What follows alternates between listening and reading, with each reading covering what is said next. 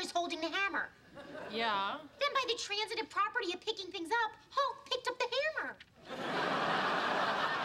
No, Hulk picked up Thor. Thor picked up the hammer. Okay, hang on. If I go to a bar and pick up a guy, and he picks up a girl, and then we all leave together, did I pick up the girl?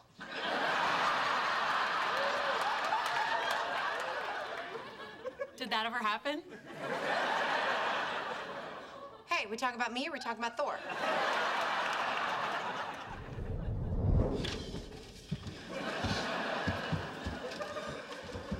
Well, I say that's the last time we ever go outside. Look right here. Red Hulk is picking up Thor's hammer because Thor's touching it. Space. He's really just touching the strap. The strap is part of the hammer.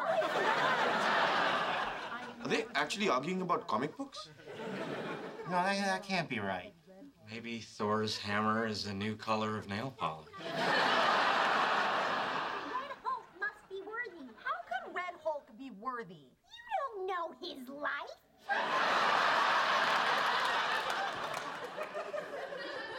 No, there's only one logical explanation. Somewhere in the desert, we cross into an alternate dimension where the women in our lives can finally appreciate great literature. If it's an alternate dimension, sounds like a job for a landing party.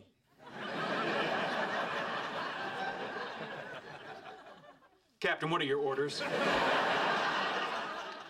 I say we investigate. Wait. They might be hostile.